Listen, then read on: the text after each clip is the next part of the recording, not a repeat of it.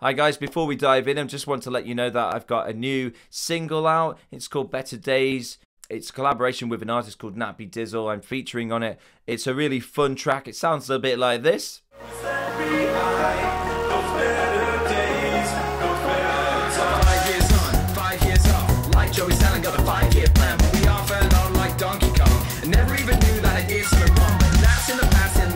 Let's move on to the show today. Hi guys, welcome to the Music B&B. I'm 315 and today we're going to be looking at a discography of a person called J.R.P Seriel, an artist who has been releasing music since 2021, and not just some music, 5 albums worth of music since the year 2021. A massive undertaking, but when you enjoy it as an artist, that comes just so easily. Another interesting thing about all these albums is that they were recorded in the artist's bedroom with an iPod, an iPhone, and just a pair of headphones. J.R.P Seriel describes his music as little worlds of expression, self-expression, combined with poetry, and each one has its own specific purpose. So what we'll do is we'll talk about each album, and then we'll go into some of the songs that stood out to me and my reactions to them. J.R.P's first album, released in 2021, was called Hologram. I really like the artwork that is shown up on there. It's a really personal work of art, and J.R.P Seriel describes it as his most personal piece of art to date. It is a piano record that had the longest process of creation of any album over the 2 years. And a track that stood out to me was a track called Rewind, with its thumping bass line and soaring sort of melodies over the top. So let's give that a little listen right now. Forget what you did to me. It's really like that thumping bass and the rising bass line behind it. Asking for help, can't forget. And another track that stood out to me in particular was a track called Distorted, with its unusual introduction and then 80s vibe, sort of electronic throughout, again with a nice sort of melodies going along with it. Tuning thing going on. Some of the sort of 80s sort of, almost like we're going to be kicked in with a Rick roll. Baby, you so drive me crazy, crazy. You make my mind spin around. And what amazes me the most about this project is that, and all his projects, was that they were all created just using iPhones, iPods, things like that. The sound quality, considering those were the only things that used, was actually quite good. We then move on to the second album in 2021, which is called Reverie, which was inspired by Bjork's homogenic piece of work. It is a poetic daydream record and a string record. One of the favourite tracks that stood out for me was one called Silencio. I really liked the inclusion of another language, so let's give that a listen. The strings give it a sort of maybe cinematic kind of feel.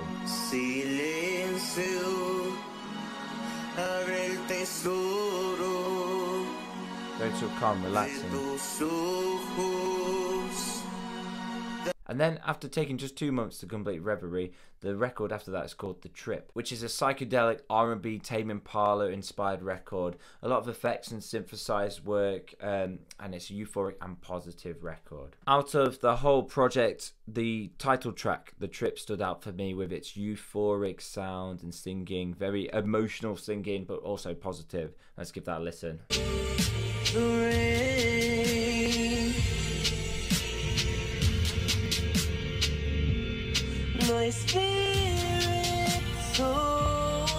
So like melodic, isn't it, and clear. Just feel euphoric, almost like you're floating in clouds in like a heaven or something. A lot of vibrato on the voice.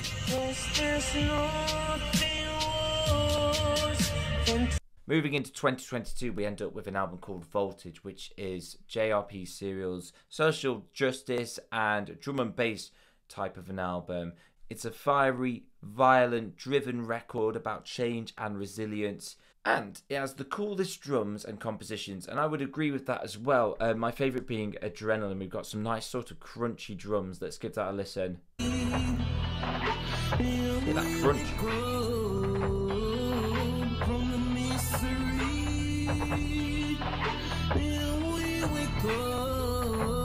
And also a shout out to On Fire, the album's closing track, which has a really cool drum and bass beat in the background. Sort of love the kind of almost Middle Eastern kind of maybe Indian vibe singing. Goes along in a lot of the records in J.R.P Seriel's gallery.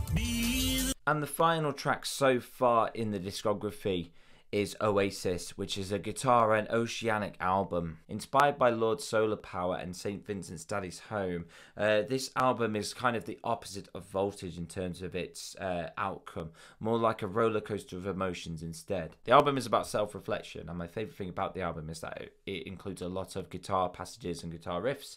My favourite guitar riff being Moonlight. Let's give that a listen. What's that? Still there's a hole in the outside. This has the best production out of all the projects so far.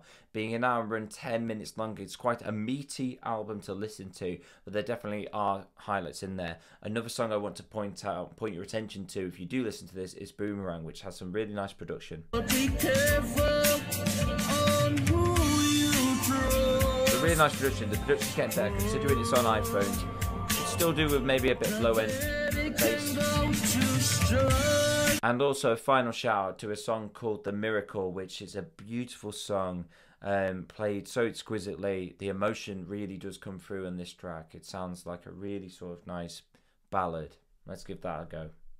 Family is not even here to the justice that remain in my innocence. So that is J.R.P Seriel's discography. So where can J.R.P Seriel go next with this? I would recommend maybe investing in some equipment to be able to record. And the problem is when you're recording with things like iPhones, although they are much better than they ever used to be, the problem is with them is that they lose a lot of that low end. So I would like to see maybe a loss of low end. In terms of changing up the style, it's nice to see on every album that there's a different theme, a different style coming through. What I would like to see is maybe from J.R.P Seriel some switching up of the vocals. We do have very long sort of held melodic notes from the singer continues. So it would be nice to get some staccato kind of quicker passages as well. So it'd be interesting to see where that goes with that. But on the whole, very interesting projects. It's nice to see how quickly that music is being made and turned around, and I do enjoy artists that produce a lot of music quickly. That's something I find difficult to do, but it really interests me when there are artists out there that produce a lot of music in many different genres, and you can just tell that they just love recording, writing and making music. If you really liked any of J.R.P Seriel's stuff, make sure to click on the link below. It'll take you to a song whip link, which will then take you to all the different channels that you need. If you like that, make sure to, comment, like, subscribe, whatever. Tell me what you enjoyed most about J.R.P's things as well. Maybe give my music a listen. Check out my podcast. Blah, blah, blah. Blah, blah, blah, blah, blah. Blah, blah. Goodbye, I guess.